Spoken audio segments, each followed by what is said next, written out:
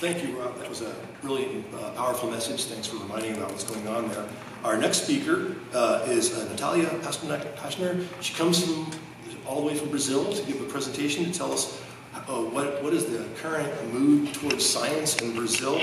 She is a research fellow at the Institute of Biomedical Sciences at the University of São Paulo, Brazil, and she also has a passion for promoting science through science communication and advocacy. So please welcome to the stage, Doctor.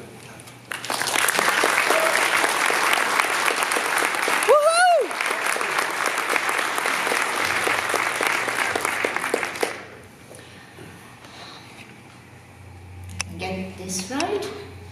Yes, here I am. So, we have been undertaking science public perception surveys in Brazil this year.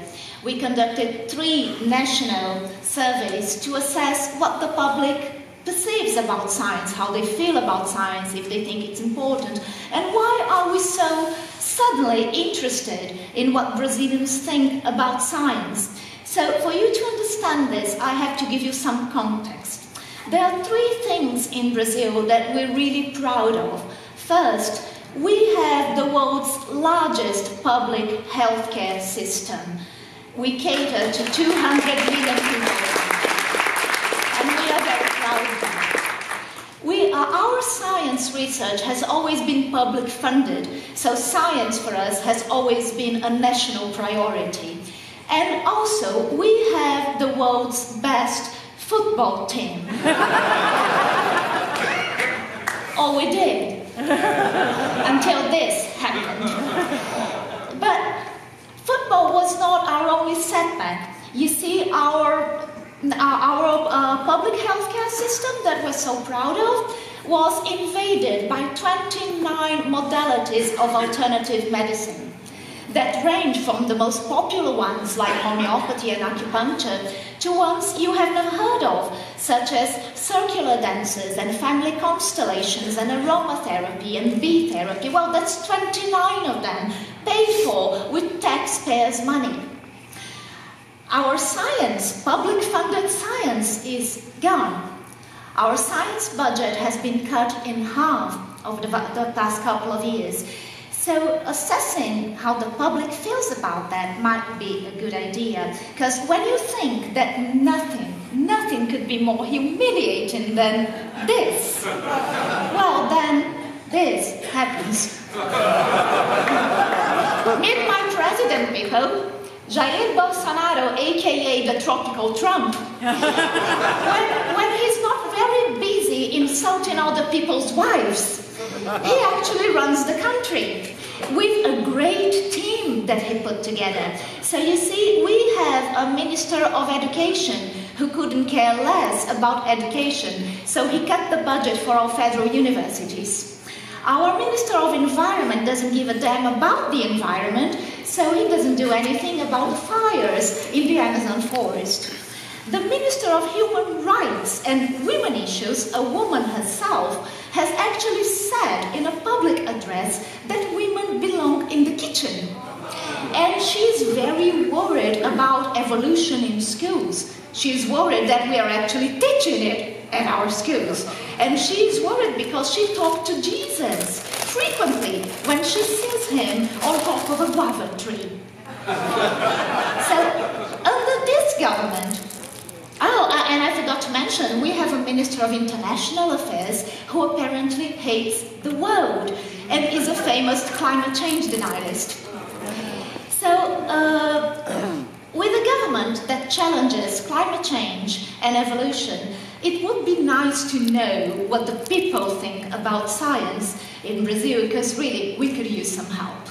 So the Center of Management and Strategic Studies from the Ministry of Science and Technology in Brazil conducted a national survey about the public perception of science. Note, the perception is not the same as understanding. So when we talk about perception of science, we're actually talking about if people think it's important, if they like it, and not if they understand scientific concepts. And that's what they did.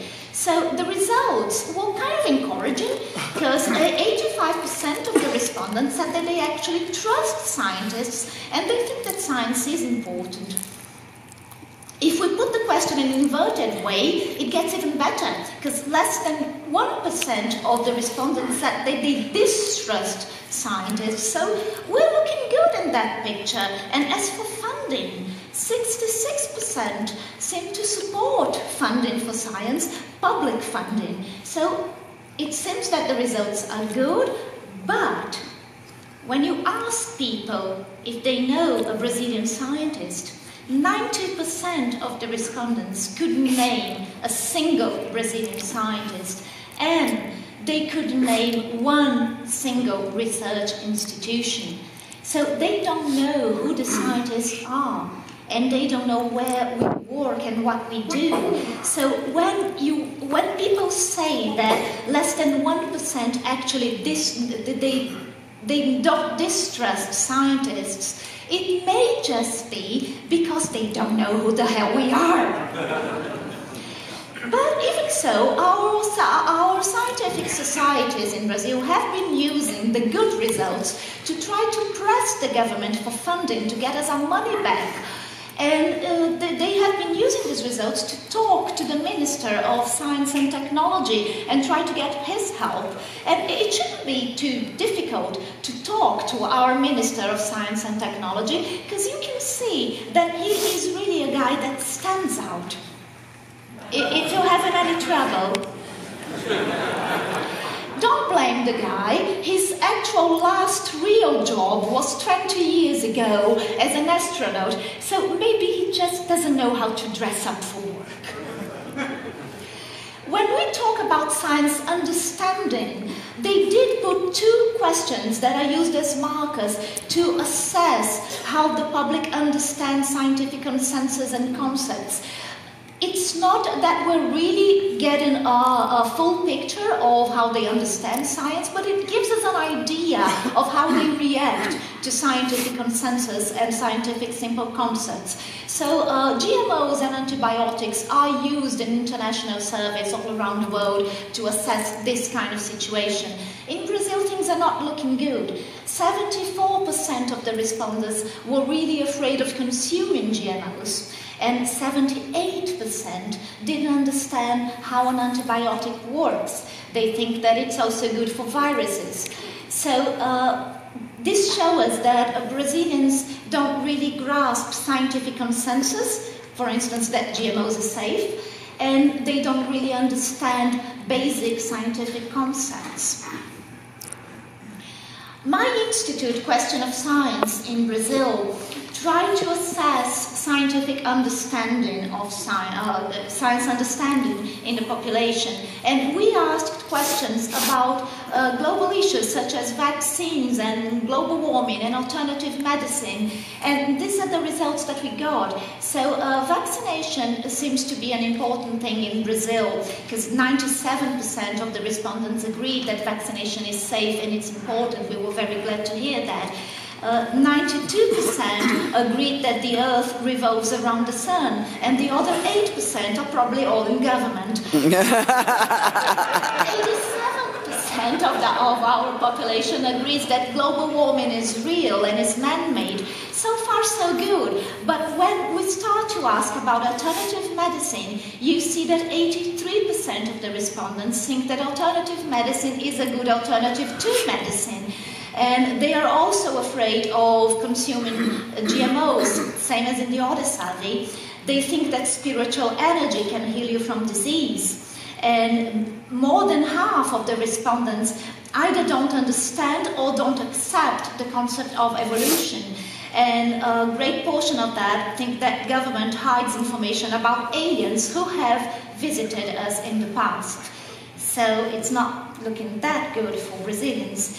What it sums up is that we have a very confused population, especially when it comes to issues such as biotechnology, health, and evolution. And yet another survey showed that Brazilians have a very passive attitude when consuming scientific information online. They don't really look for scientific information. Scientific information just stumbles upon them, just happens upon them. So they're looking for something else entirely different, and then they just come upon scientific information that they might like or not. And knowing how algorithms work in social media, this is a cause of concern, because we know that people are more likely to stumble on anti-vaxxers and flat earth sites than sites that actually promote scientific reasoning and thinking. And as for scientists, if people don't know who the scientists are and where they work, could it be that when they trust scientists, they're talking about these guys? So this is yours, Dr. Oz, you know him, and you can keep him, I don't want him. But this other one, if you don't know, you should, because he is the Brazilian scientist who discovered the cure of cancer, of all cancers. And this was a big thing in Brazil, because he was a professor at the university, at my university, the University of São Paulo, the largest university in Latin America. And he was a full professor of chemistry, and he started to manufacture inside the university, with public money, the cancer miracle pill, and he would distribute to the local population. I can say one good thing about Dr. Gilberto Quiriche, the guy who discovered the miracle cancer pill, and what I can say about him is that he's very good for your love life. Well, for my love life, at least. Because, you see, I'm a science communicator, my husband is a science journalist, and we first met when we were both undercover, attending a seminar by Dr. Gilberto Quiriche.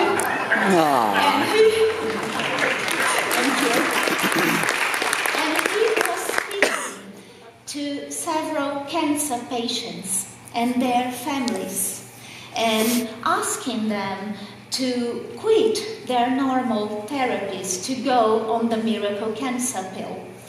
We were probably, my husband and I were probably the only ones there who didn't get up when he asked the audience to stand up and hold hands and pray for the miracle pill to be released into the market. So it was a very sad situation, but at least I got a love life. So what can we do about it? What can we actually do? A Pew Research Center tells us that here in the US, Americans are most likely to trust science museums, documentaries, and magazines to get the facts right. We didn't really ask this question in Brazil in none of our surveys, but I believe the same would apply to the rest of the world. And if people trust science museums and documentaries and magazines, perhaps it's time that we started to partner with these organizations to promote skepticism and rational thinking. Let's partner with science museums and maybe get them to do exhibits that promote critical thinking and skepticism. Documentaries, maybe we can partner with filmmakers to produce documentaries about skepticism. And magazines, let's get more magazines that are talking about critical thinking and skepticism. In Brazil, my magazine, the one that we publish at the Institute, is the only magazine in Brazil that promotes critical thinking and skepticism. So maybe we should partner with journalists, with science journalists, but be careful there, because science journalists can be very tricky. Before you know, you end up getting married to one. Without ever having any recollection of having said yes. But we know that memory can be a tricky thing, and my husband has always been a fan of Elizabeth Loftus, so go figure what happened. In my country, I have a bigger challenge than you. You've got a lot of science museums here, but when we asked Brazilians if they had visited science museums or science centers in the past year, only 6% of the respondents said yes. And those who said no said that they didn't go because it was either too expensive or too far away. So I have a bigger challenge. I have to build science museums in Brazil if I ever get my money back for science budget. And finally, we have to stand up for science, especially scientists. In all these years working with science communication, I realized that most of skeptic activism and science advocacy is made by non-scientists. In my country specifically, the scientific community has been very silent, and now all of a sudden we want the support of the population. But where was the scientific community when people were dying of cancer because they quit their therapies to go on the miracle pill? Where is the scientific community now that homeopathy and acupuncture are recognized as regular medical practices in my country, and they are being taught in our universities, including my own university, the University of São Paulo?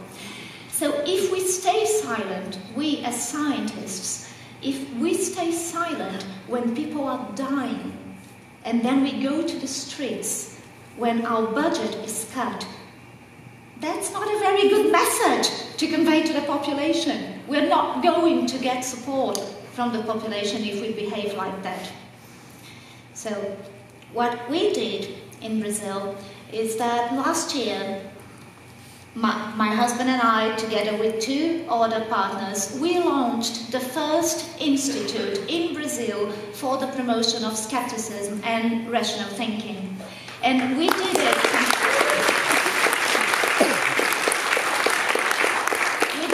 with a lot of support from CFI and Barry Carr and Ray Ho and Susan Gerbic and Stuart Weiss. So we had lots of help from you, and thank you for that.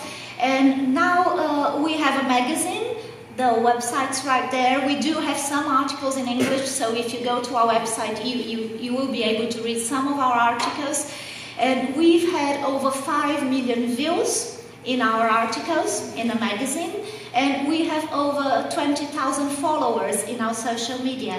One thing else that we did, talking about standing up for science and building a community of skeptics in Brazil, so we asked our followers to really stand up for science. And I don't know if you have this kind of thing in the US, but we have a tradition of family lunches in Brazil, Sunday lunches. Someone told me that you have Sunday dinners sometimes, so you get the family together for Sunday dinner or lunch. We do lunches in Brazil, and I asked my followers, we started a campaign to be the family skeptic. So be the Sunday lunch skeptic. When your mother goes on that detox diet, be the one to tell her that it's bullshit. And it worked. So our followers began to do it, and this campaign, Be the Family Skeptic, really worked. And to tell you how we care about our community, my institute has started providing community lunches for all of those of our followers who have been banned from their families. Thank you very much.